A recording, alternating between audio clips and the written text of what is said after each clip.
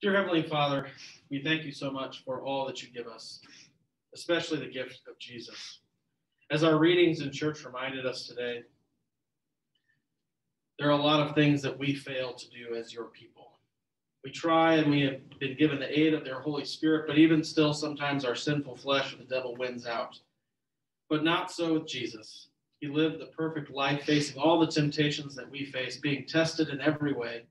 And now, because of his death on the cross, in obedience to your will, we have his perfection. We thank you, Lord, for that and that hope that comes from believing in Jesus. All these things we ask in Jesus' name. Amen.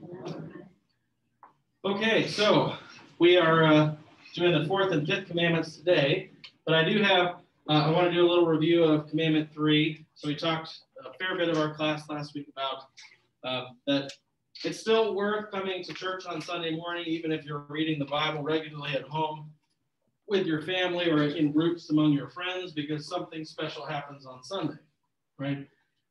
And that tradition is borne out through the Christian church, rooted in the Sabbath day, the understanding of the rest. And where did that originally come from? Remember we talked about that last week? Creation, right? It goes all the way back to the beginning when God set apart that day as holy, and he rested from the work of creating the world. Okay? And so that's borne out through the Jewish law in the Old Testament and the temple rituals.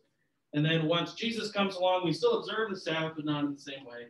But it's still set apart. That's what holy means, to be set apart. So it's still a holy day for us. It's set apart for the worship of God and the coming together of the body of Christ. And for us, one of the things I wanted to clarify is a lot of times when we talk about worshiping God, what usually comes to mind is what? When we say worship God? Sunday morning. And what particularly about Sunday morning is worshiping God? Going to church, all right. What do you do when you get there? Pray and sing, right? So the point that I was getting at is that when we think about worshiping God, we usually think about the stuff that we do in that context. We often don't think about, and this is the truly restful aspect of Sunday morning, the work that's being done to us and for us by God.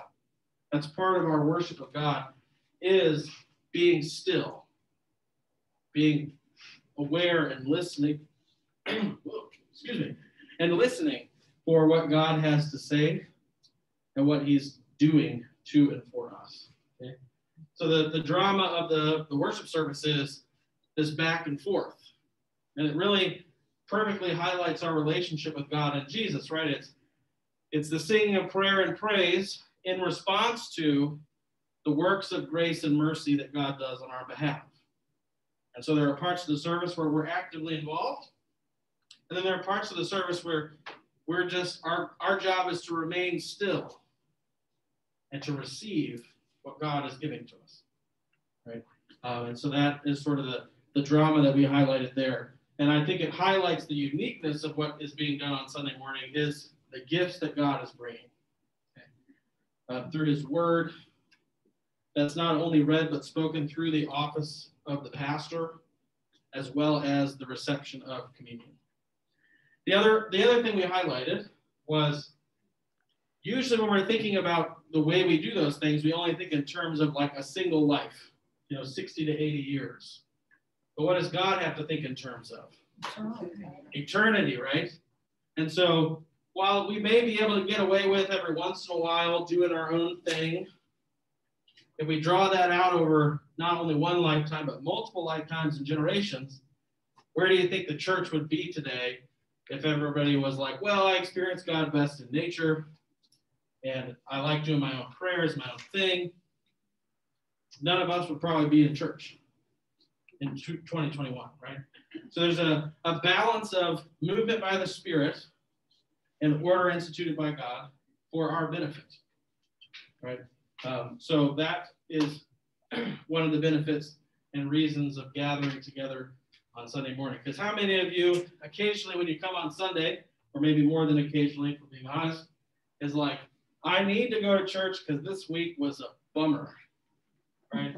You got here and you're just feeling terrible about yourself because the law of God, which is written on your heart, was just continually showing you a mirror that you tried to smash a bunch, and it just kept coming back. And then you came to church because you needed those gifts that God is giving, right?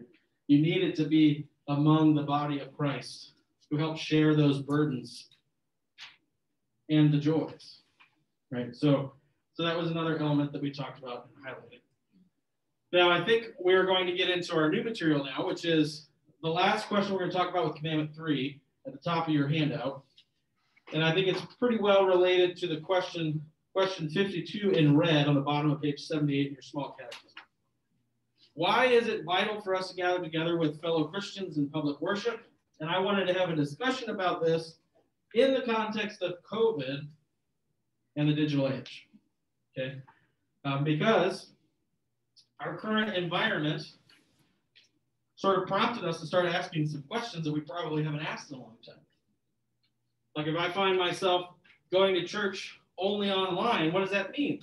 I've never had to think about that before. And it was the same for the pastors in a lot of cases, by the way. They're thinking, what does this mean?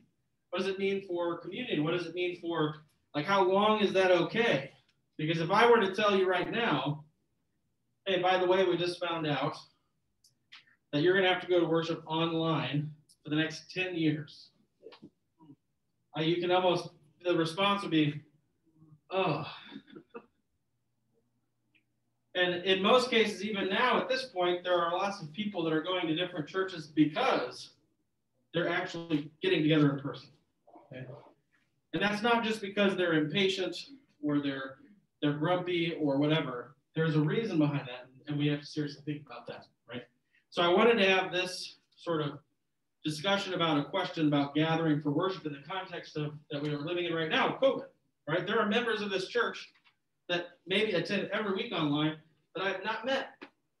And I've been here for almost 3 months now, right? So what does that mean for our life together in Christ? And what does that mean for me as a pastor offering them spiritual care? So one of my instincts, which is why I did this almost immediately, is they need the gifts that are offered on Sunday that they can't get online.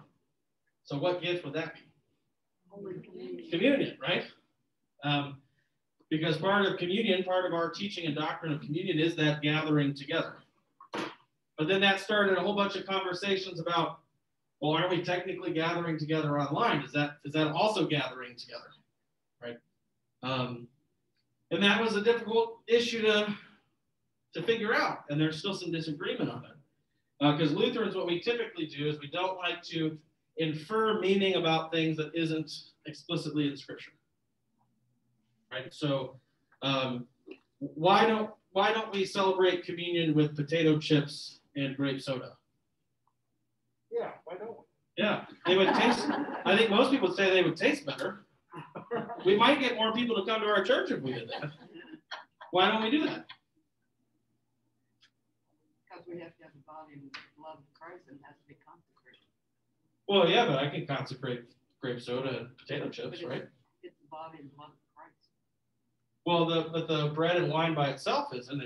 It's the act of the sacrament that makes it the body and blood. So couldn't that also happen with potato chips and grape juice or grape soda? Because we are doing this in remembrance of him who gave of his body and of his blood, and the elements at the meal were bread and wine. Ah, okay. So at first I thought you were going to give me like a really nice explanation that was not quite related, but then you got it, right? That's what Jesus did, right? So as far as I know, my goal in the celebration of the sacrament is to do everything that he did as close as I possibly can, right? Because I don't necessarily know the significance of all the details, right? So that was a related topic to this discussion of communion during the time of COVID. Could you make a reasonable sounding argument that when you're online, you're together? Yeah, you can. But the concern is, like Jesus and all of his disciples weren't little boxes on a screen when they celebrated the sacrament. So is that significant or not? right? And there's disagreement about that. I think for the most part in the LCMS, most people, because I think of our cautious, scripturally oriented nature, are saying because we don't know, therefore we should do it as close as possible to what is in the scriptures, right? So when I first got here, in order to maintain my faithful understanding of that, I said, I'll bring it to you. Even if I'll set it on your porch railing and I run out to the sidewalk and we talk across your yard. I don't care, right? Because it's the gathering of Christians to receive the gift of God, which is the important thing. So I don't mind doing something weird or looking foolish in order to accomplish that, right? So what do you guys think? In the context of COVID, what constitutes gathering together? Or how should we interpret that dynamic? Not just with communion, but in general. Two or more gathered. Huh? Where two or more gathered. Where two or more gathered. So the question is, what constitutes gathered? What constitutes gathered? If I'm in a Zoom call with you, are we gathered? Maybe within communication, as long as you can communicate. Okay, so gathered in the sense of communicate. Okay. What else? It's nice we can do that, but you miss the seeing each other and talking. Okay. I mean, you can talk to them, but it's not the same. So would anybody say that the fact that people can join us online now isn't a blessing? Oh, no. We pretty much all agree that it is, right? Yeah. It is a blessing, right? Now let's say you wake up Sunday morning and you just feel like you got hit by a truck. You just feel awful, right? Maybe you're nauseous, you have an awful headache, or whatever it is, and you decide that it's for the good of yourself and others, you shouldn't go to church that day. Well, now you have the option that you can go to church on your couch, and you can moan and groan and be in your sweatpants all you want. You're not going to bother anyone. That's a great thing, right? Or maybe in the context of family, you're trying to wrangle all your kids to go to church, and it's just a nightmare in the morning, right?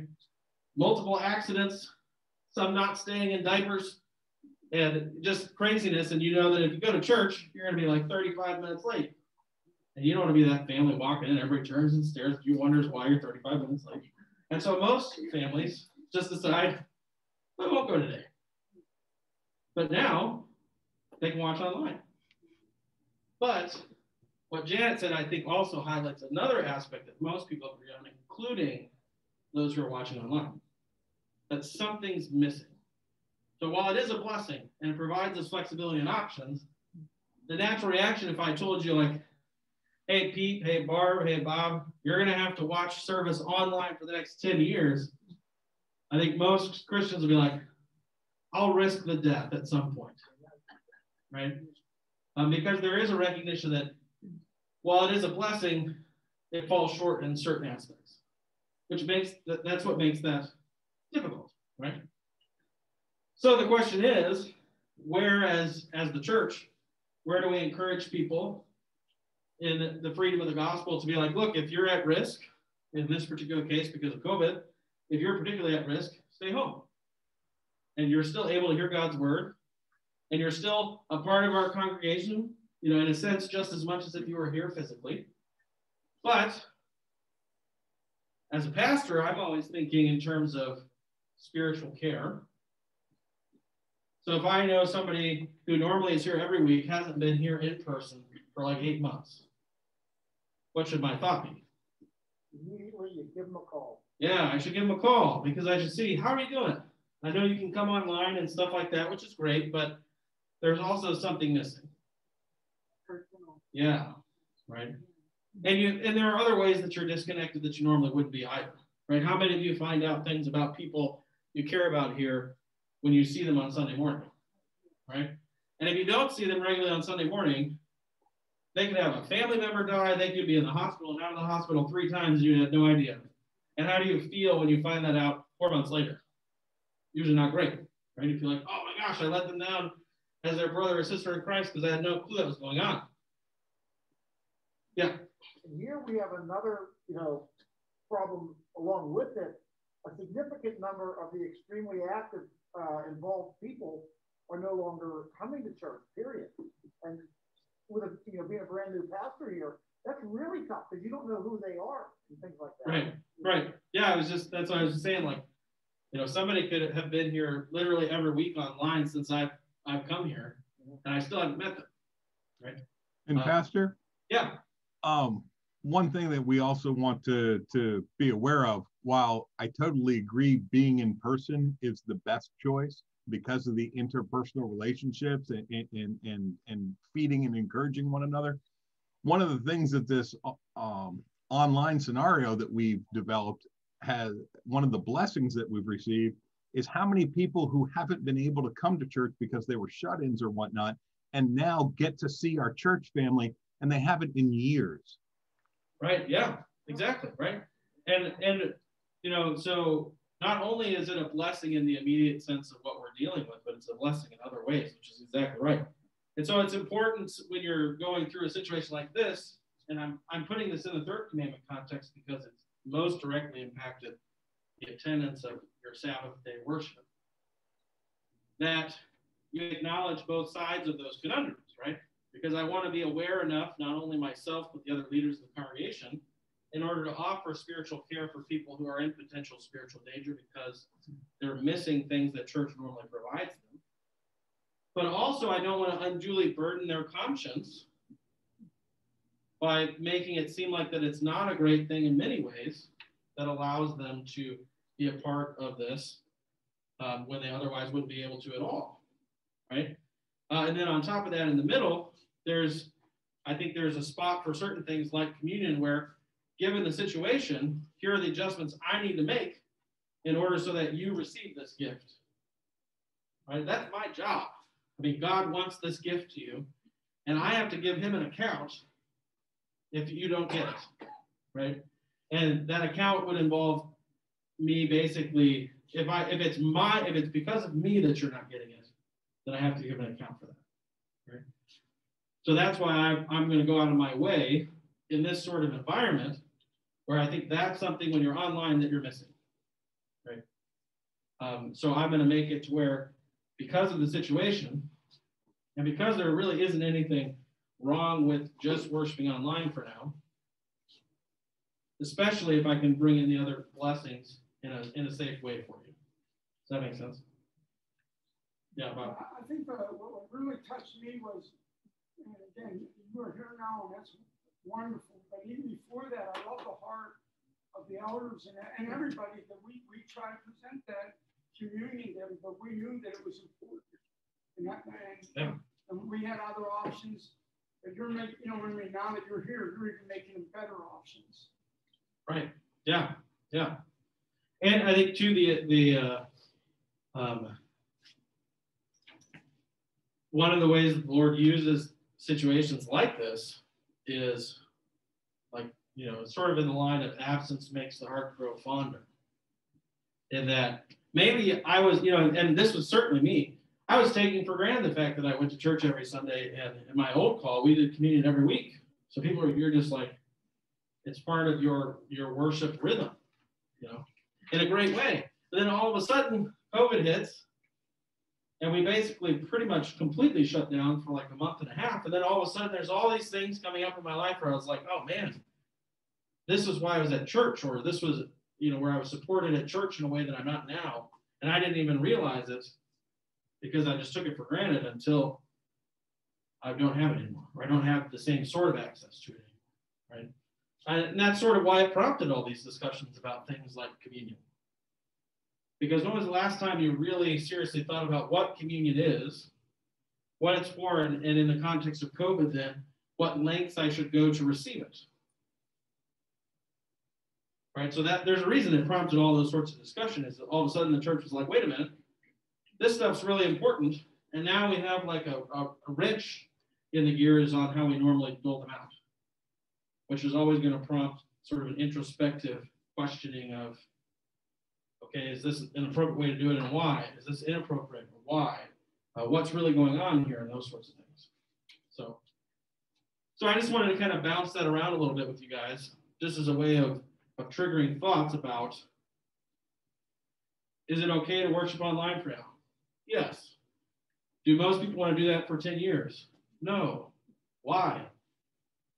right? And sort of understanding that balance where I think on your handout I put good, better, and best, right? So have you ever heard the saying, don't let the perfect be the enemy of the good, right?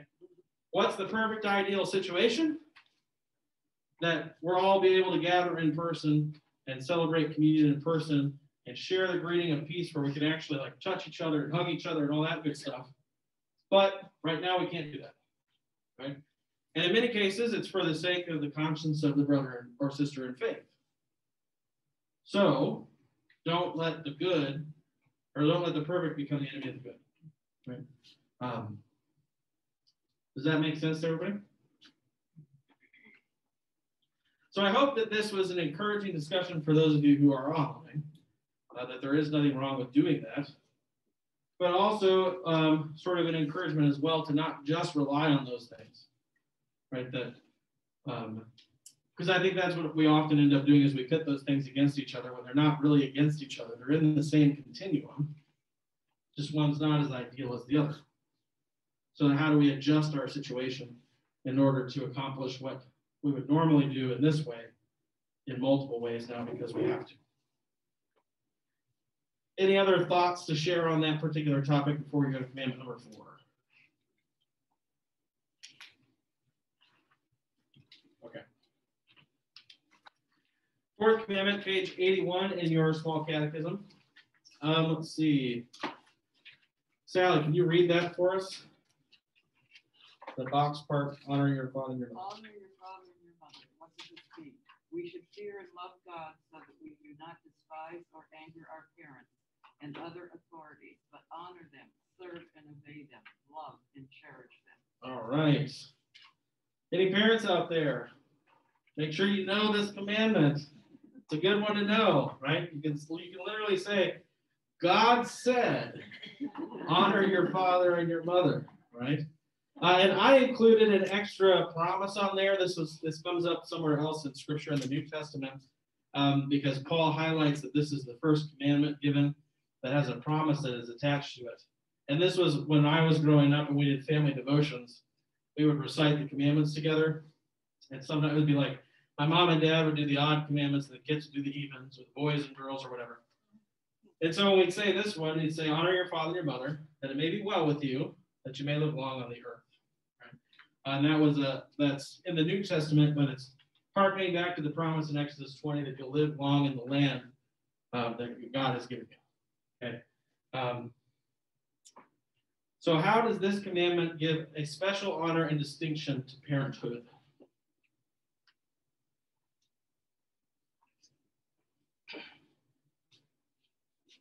Yeah. I think I don't know whether it's implied or explicit, but indicates that God has put parents in their positions and that parents essentially exercise their authority as something that's been ordained by God.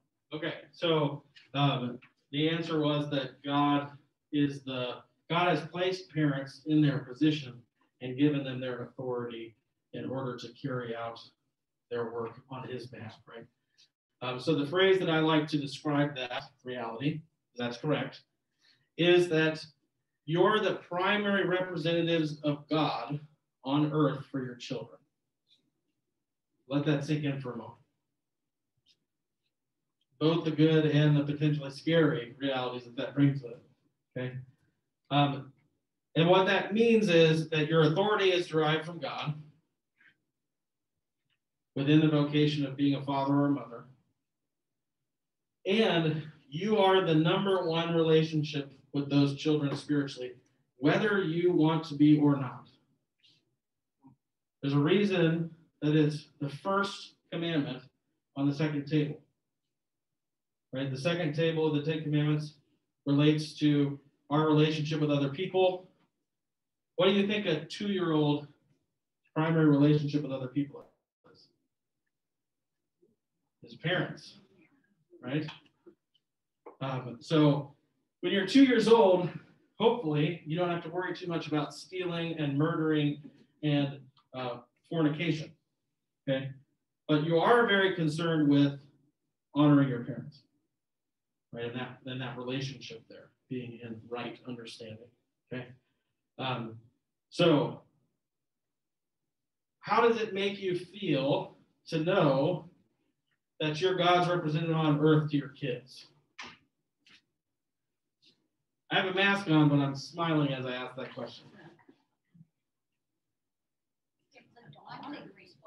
It's a daunting responsibility, yeah. So that there's a bit of like holy awe of like, oh my goodness, like really?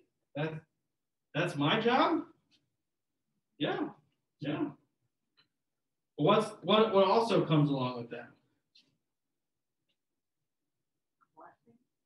It is a blessing. In what way?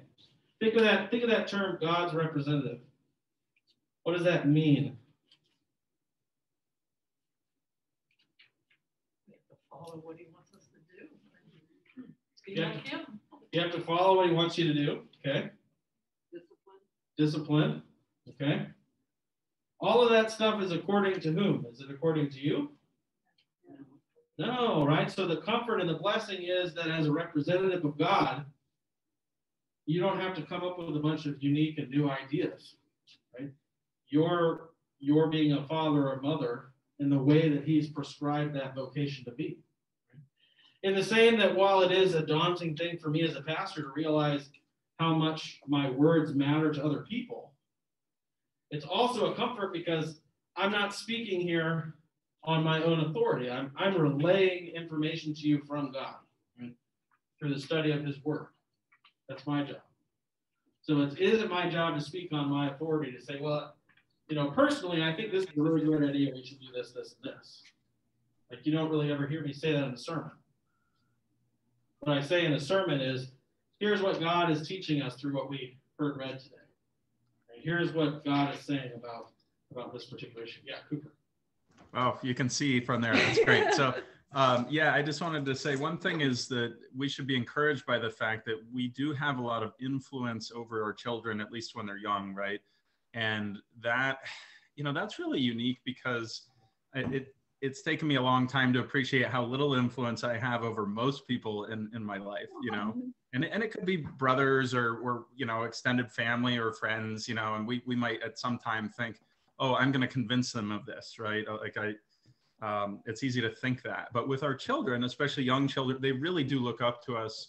And so it is certainly that obligation, but it's positive because they'll listen to us much more than most people in their life, at least at this age. Right. Yeah. One of the things Cooper was saying is that the influence that you have shouldn't necessarily only be seen as daunting, but it's also seen as a blessing, right? That you have the opportunity to influence your children through sharing the gifts of God through word with them. And the other thing that was on my mind, Pastor, when you were talking about the relationship that this kind of speaks to in terms of us and God, we are children of God. And, our work here on this world is to serve and do God's work. And I think that as parents, we are essentially, we take on that authority figure just as God takes on the authority figure for us. So we're essentially equipping our children to kind of do the work, our work, which is if our work is God's work, then we're equipping our children to also do God's work.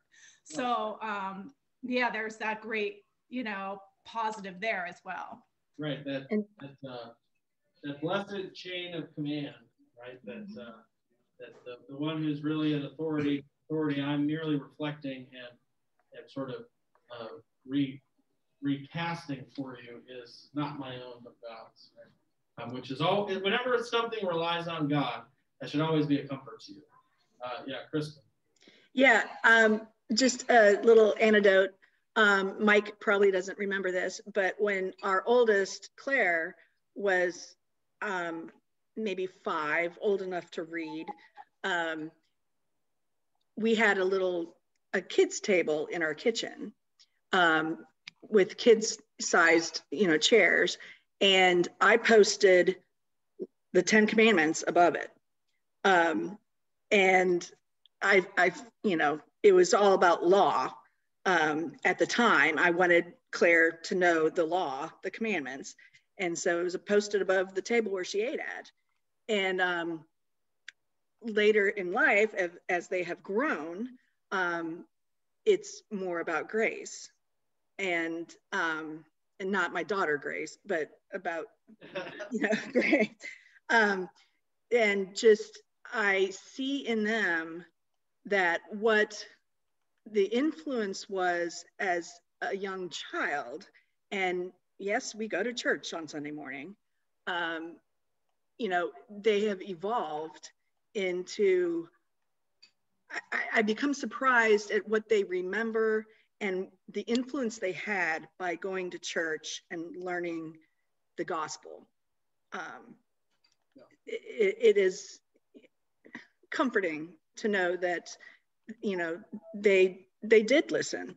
And I think that's not just with children, but with others in life, that you never know what Christian influence you're going to have on somebody's life at some time in the future.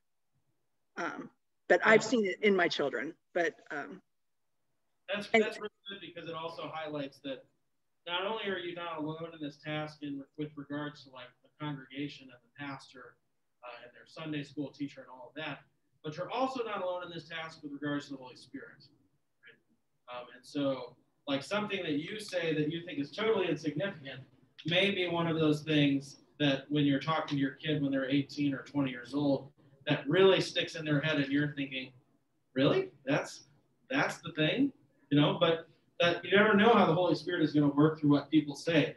I mean, I maybe mentioned this already here, but I also have just like, there have been times where I've been shaking people's hand at the end of the service, and they say, Pastor, that sermon was so great. Thank you for saying this. And I'm thinking to myself, I don't remember saying that.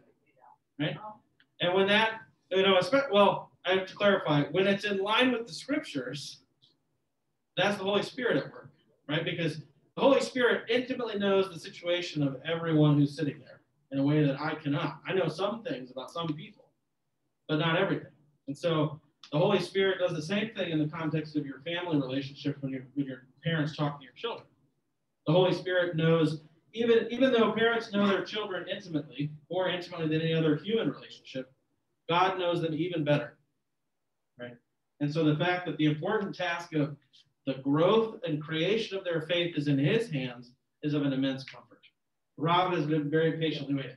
Yeah, that commandment can also be very grievous when your child becomes an adult and is an ardent atheist. Yeah, so the point that Rob made is that the commandment can become something that grieves you when your children, if they grow up and they're ardently against the faith.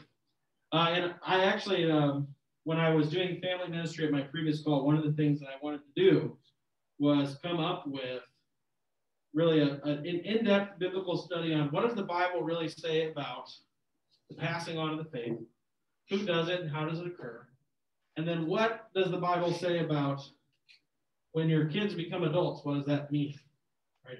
And how does that affect that process? And I found something extremely interesting. Usually what starts that discussion for me is I'll be talking to a parent, and they'll tell me, oh, I want my kids to have a really great relationship with you and come talk to you about stuff. And I'm like, that would be great, but you know what I'm going to do if they come talk to me about something serious? The first thing I'm going to do is encourage them to talk to you about it and bring you into the discussion, right? Because even if they really like me, I'm a less significant person to them personally, just by default, right? And so the Bible, I always will tell them, find a verse in the Bible that tells me that the pastor teaches the faith to the children. I still haven't found it. There isn't one, right? The Bible does describe that task in the context of a vocational calling from God to parents. But this is where it got interesting for me. The Bible also specifically avoids ascribing guilt to parents for non-believing adult children. Never once does it do that. Okay? And there's a reason for that. And there's a reason that Kristen's comment brought up, is that your job as a parent in the context of your vocation is to obey God by sharing the gifts as often as possible, right? The word and sacraments, so that That involves reading the Bible together at home and talking about faith. It involves bringing them to church so they can receive the sacraments, they're baptized, and that they receive the body and blood. But just like Paul says in the New Testament, who's responsible for the growth of faith? Holy Spirit. Holy Spirit. Okay? And so in the context you're describing then, has your vocational responsibility as a parent actually changed at all? It hasn't, right? You're still to obey God by lifting them up in prayer as often as you're able to share the gifts of God with them, trusting that the Holy Spirit is the one who creates the growth, right? I had a Bible study that I led with a guy, and he was talking about his father. His father was not a believer and didn't become a believer until about a month before he died. And one of the things that he lamented, which I felt was super relatable, was like, dear God, why was it not the third time or the 103rd time? Why wasn't it before the 3,475th time that I shared the gospel with my father that he believed? It would have saved him a lot of heartache, would have saved me a lot of heartache. Why did it take that long? And if you're a student of the Old Testament, that sounds a lot like a guy named Job, right? And what was God's answer to Job? Where were you when I laid down the corners of the earth? Yeah, right? Go out and change the mind of the sinner and then come back and we'll talk. Or where were you when I laid the foundations of the earth? In other words, what is he saying? He's saying, I'm God, trust in me. Right? I'm God, you're not God. Trust in me. Right? And that's difficult. I'm not saying, in the context of a classroom discussion, it's easy to say that. I'm not saying it's an easy thing to do. Right? I went to a conference, gosh, my sense of time was all whacked out because of COVID. I think it was the fall before COVID, so not last fall, but the fall before. So what is that, 2019? Went to a conference in Florida, the Deuteronomy 6 conference. It's a family ministry conference. And one of the presenters, so I like sharing the story because it's about like the worst nightmare for a parent, I think, that you could possibly come up with. Okay. One of the presenters was, he recounted his story in his presentation. And the story is about his mother, who was constant in prayer for like something like 15 years. And her son went off to school to become a dentist, ended up losing his faith. He dropped out of dentistry school. He came out as homosexual, and he became like a drug overlord in Atlanta, Georgia. Okay.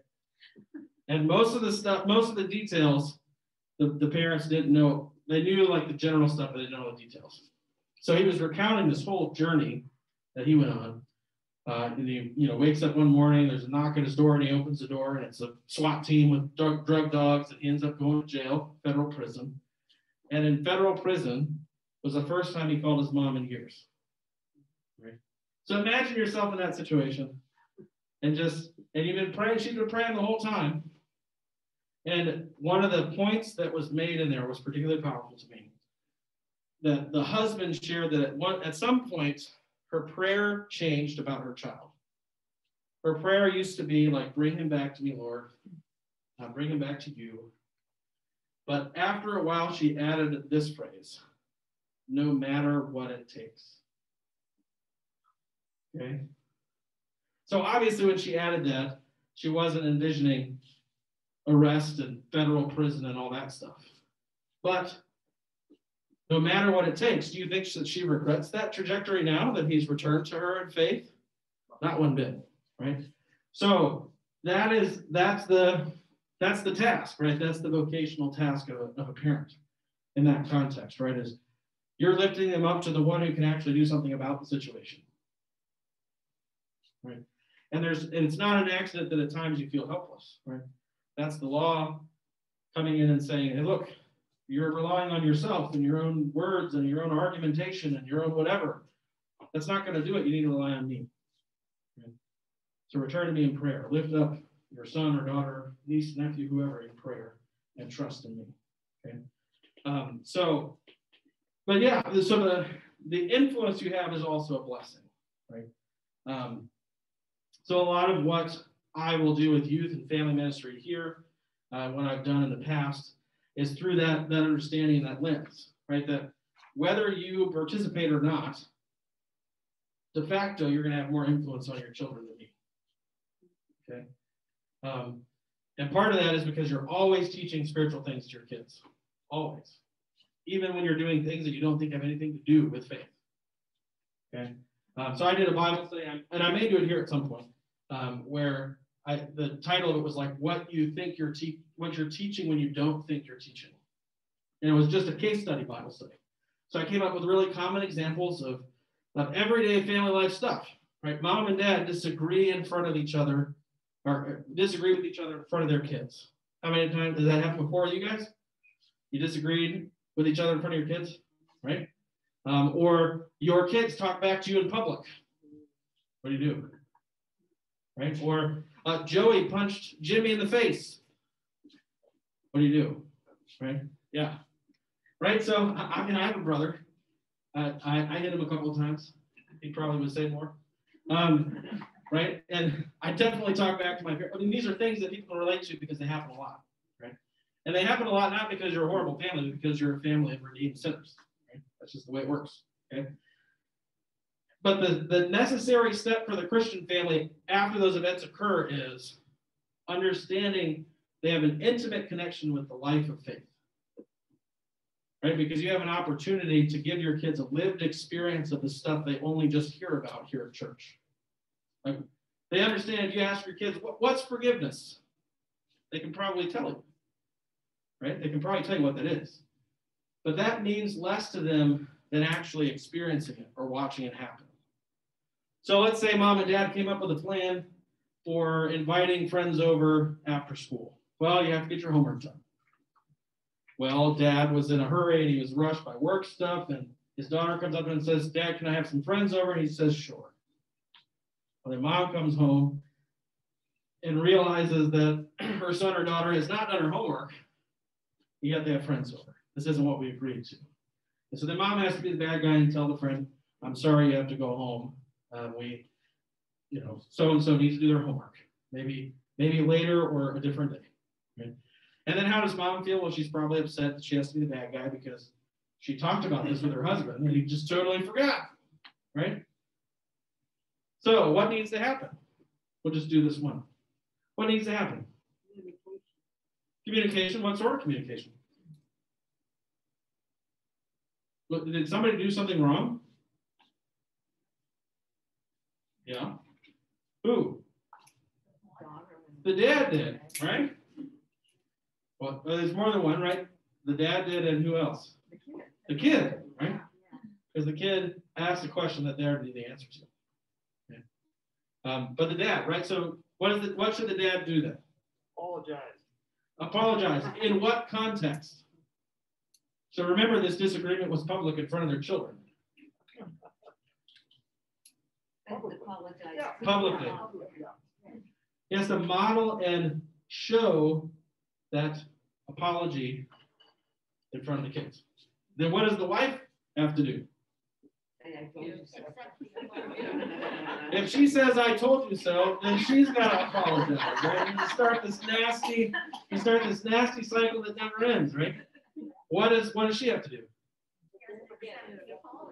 She accepts apology and offers forgiveness, right? What just happened? She says, that's okay, I'm used to it. What does that exchange teach the children that are watching? That forgiveness is a real thing, because they just watched it happen. And they need to be honest when they make a mistake. They need to be honest when they make a mistake. And it's key to getting people to be honest when they admit mistakes. It's key to get them to believe that when they do that, they're going to be forgiven. Okay? Because you can try and tell your children, or I, as a youth pastor, I can tell till I'm blue in the face, I can tell high schoolers, you can come and talk to me about anything. But until they know that I'm going to keep that confidential, or that when they confess something to me, I'm going to bring grace to them, it's not going to happen a lot. Right? There's another important thing that it also communicates, not only to your kids, but to you, would be that you're not perfect and that's okay. So there's this weird sense among, not just among parents, but Christians in general, we always have to pretend like we never do anything wrong. And it usually has the opposite effect that we want, right? It usually, like, I can't tell you how many times, and this is because I'm a pastor's kid, I would date somebody or be friends with somebody who felt like they weren't good enough to be in a relationship with me because I'm like a holy person. I'm like, what are you talking about? Like, you're not talking to the right people. Talk to my brother or my dad or my mom, right? I'm not a holy person in the sense that you're thinking, right? And you definitely don't want to give that impression to your kids either, because then they won't talk about that stuff, because they don't know what the forgiveness is like. They think that the Christian life is one of like pretending, because on some level everybody knows it's pretend. That you're like, oh, I'm a great person, I got everything all together, I never have any problems. When we do have problems, it's always somebody else's fault. Right? On some level, they get that, right? So that's just sort of an example of the importance of the vocation of the parent, because not just because of the formal church stuff, but your everyday life is connected to your spiritual life. They're not two separate things. They're one and the same. And you're always teaching stuff. And the reason that I highlight that as well is that by not participating in any of those things, you're also teaching something. So there's no neutral spot. So that's what our culture tries to convince us about the fourth commandment, is that it's no big deal. Like, one of the things I heard all the time growing up from my friends and their parents was, well, you know, I don't want to influence my children's choice about this. I want them to make their own decisions. You are, by definition of who you are to them, influencing their decisions. There's no spot where you can stand where you're not influencing their decisions, and you're not teaching them something about, like, central about life, right? So if your kids are wondering questions about sexuality or what's truth or whatever it may be that's being prompted by the world, and you step back, what are you teaching them? Don't come to me with this stuff. I don't know the answers. Or if I do, I don't want to tell you. Right? That's teaching something. It's not a neutral thing. Right? And in the context of the fourth commandment and the vocation of parenthood, that would be a sin. Because God has placed you to be that person for them. So effectively what's happening when that occurs is you're just abdicating the call that God has placed in your life. Right?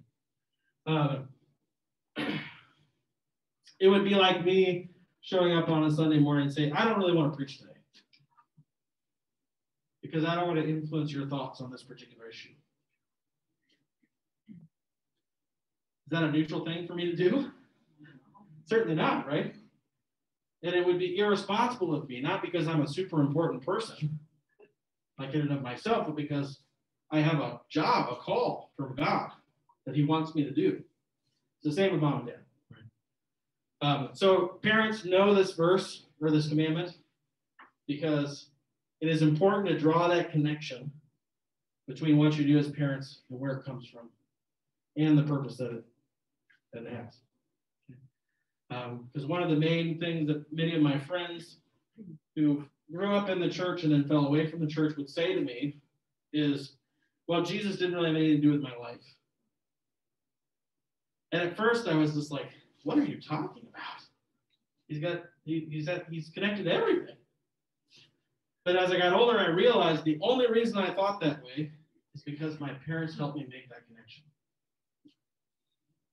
Like, if I got in a fight with somebody at school or I misbehaved at church, we were having a faith conversation about that. And the way that I behaved incorrectly was always drawn back to the law of God. And then the forgiveness that I received as a result of behaving incorrectly and being repentant and sorry about that was connected to Jesus. And that stuff happens all the time. How many times your kids screw up? How many times do you screw up? Every day, right? So just think of those as, those are everyday opportunities to bring the gospel into your life and the lives of your children. Can I say something? Yeah. And I think it's important, and I'm just coming to the realization that I'm a parent to 3 daughters, and this commandment obviously applies, but I also, in realizing that I'm also a child, and the commandment applies to me with my parents, and we have to remember it in that way as well as grown adults. Yeah, so the point was made that, you know, when you're a parent with children who live at home, or maybe they're in college or they're grown, if your parents are still living on this earth, this commandment still applies to you as in the vocation of child, right? That's exactly right. Now, some of you may be thinking, and you'd be correct to think, doesn't the vocational responsibility change as time goes on? Right? And Kristen sort of highlighted this a little bit in her example. Your role as a parent is very different to a 3-year-old than a 17-year-old. The basic orientation of guiding them to Jesus through word and sacrament doesn't change, but the ways in which that occurs does. So that's important to realize that.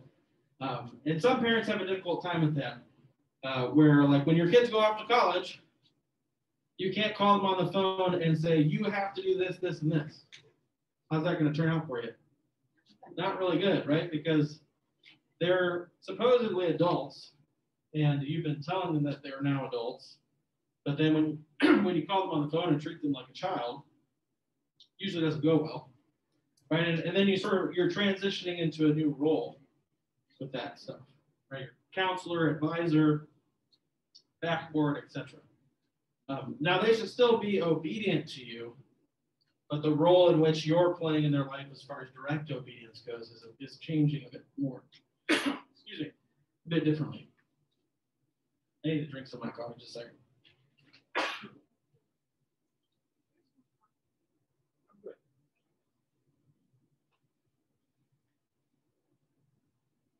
Pastor, I think we're about at an hour in. Okay, thank you. All right. Oh, and just so you know, I put 2 commandments on each one of these so we don't run out of stuff, but I usually am not anticipating getting through everything. So just so you have that and you can keep those. Okay. Well, I'd be remiss if we're doing a Bible study, we don't open the Bible. So let's look at a couple passages here. So let's see. Rob, can you look up Ephesians 6, 1-4? Actually, I already have Ephesians. Oh, Cheryl's got that. Can you look up the Romans 13, 1-2? And Russ, can you look up Acts 5, 27-29? Ready? Go ahead and read it, sure. I'll read 1-4. Children, obey your parents in the Lord, for this is right. Honor your father and mother, which is the first commandment with a promise, so that it may go well with you, and that you may enjoy long life on the earth. Fathers, do not exasperate your children. Instead, bring them up in the training and instruction of the Lord. All right. So, parents, I want to circle that one. But don't forget the last verse as well, right? It isn't just, hey, look, kids, God says you have to listen to me. It's also God has some specific responsibilities for you as well. Don't exasperate your children, but bring them up in the ways of the Lord. Okay, Romans 13. Everyone must submit himself to the governing authorities, for there is no authority except that which God has established. The authorities that exist have been established by God. Consequently, he who rebels against authority is rebelling against what God has instituted. And those who do so will bring judgment on themselves. All right, so important to highlight, we were focusing on the parental authority here, but this verse is really, by extension of the parental authority, about earthly authorities, period. So we include governing authorities and societal authority, like your teacher in a classroom, your professor at school, etc. So he's highlighting there that connection we talked about already, that all of those earthly authorities derive their authority from God. Okay. What's the exception to listening to them? There's one exception. They say something contrary to God's law. Yeah, when they're trying to get you basically to do something against the authority that is the source of their authority, like doing something against God's will. Very good. All right, Acts 5. And when they had brought them, they sent them before the council, and the high priest asked them, saying, "Do we not strictly command you not to teach in this name, and look, you have filled Jerusalem with the doctrine and intend to bring this man's blood on us. And Peter and the other apostles answered and said, we ought to obey God rather than men. All right, so if you've been looking for that, we ought to obey God rather than men verse in the Bible, it's there in Acts 5. And that's an example highlighting when the earthly authority steps outside of their bounds and tries to ascribe things which God does not give it, which really in this case is actually against God himself, then we follow the example of the apostles and say, well, my number one obligation is to follow the will of God, not the will of man. Okay? I think that you could have a whole study on what that actually means. Yes. Because that's sort of a loophole for everybody to do anything, right? To justify lots of different things. Yes. So the point was made that we could do a whole study on just Acts 5 because it's a severely misapplied passage, or has a lot of potential to be misapplied, which is true. But that would then go back to the importance of knowing what is establishing the authority for your belief, right? So for us, we're guided by the scriptures. So with the scriptures can clearly, it doesn't always speak to everything, so there's still the potential for some confusion here, but it helps us, at least in a lot of major ways, avoid that pitfall, right? That I can't say, well, it's against God's law because I'm not going to listen to you, or I'm going to rebel against you because I don't like you. Well, sorry, according to scripture, that's not a sufficient reason.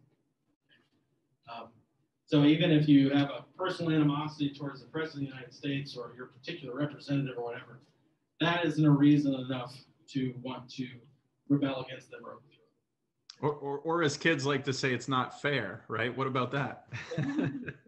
It's not fair. Yeah, that's right. Well, then you have to figure out where you're getting your definition of fair from, which for us is the scriptures. And so I can give you a good response to that, though, as a parent.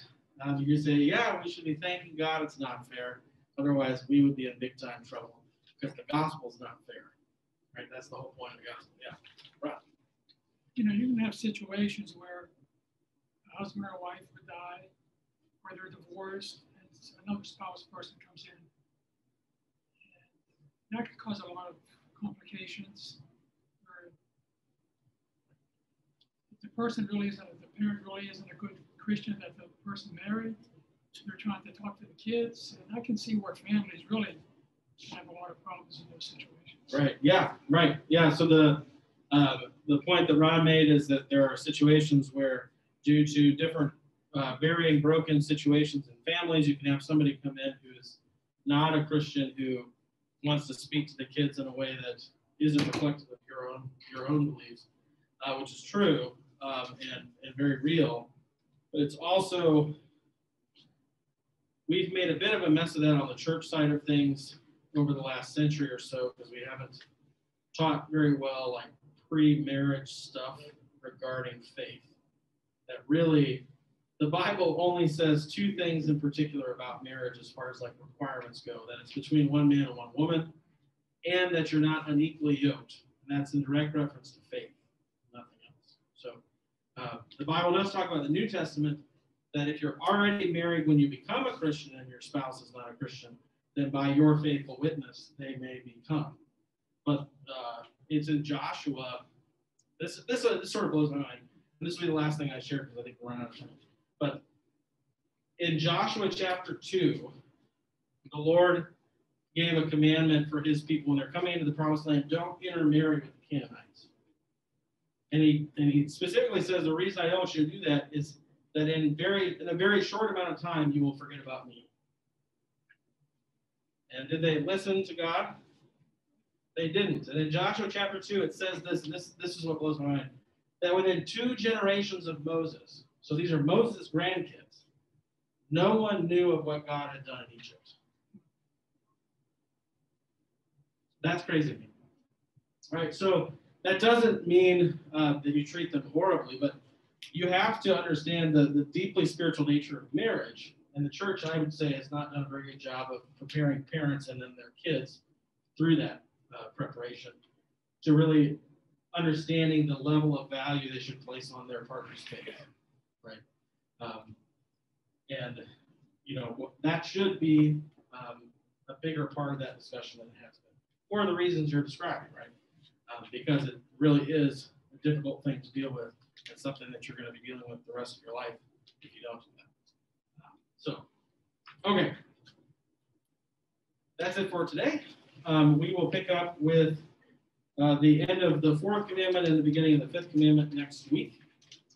As usual, I just want to say another reminder again. If anything comes up that you have particular questions about, maybe you don't feel comfortable sharing them publicly in the class, email me or give me a call, and I'll make sure to include them either in these lessons or ones coming up. So let's close with a quick word of prayer.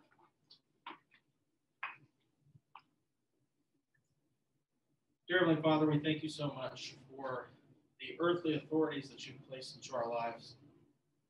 Most especially, Lord, we thank you for the gift of parents.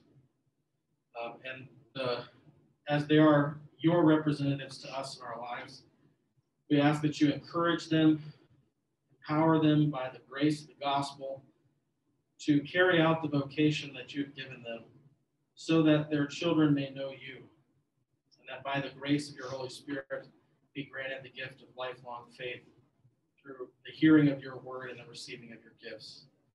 Be with us as a congregation as we seek to follow your will with this commandment, so that we may be a positive part of that process, that your kingdom is built up for the next generation and their children and their children's children, until you come again to make all things new. Be with all the people in this class this week. Bless their days until we come and gather again next week to receive your gifts and study your word. All these things we ask in the name of Jesus. Amen. Have a great week, guys.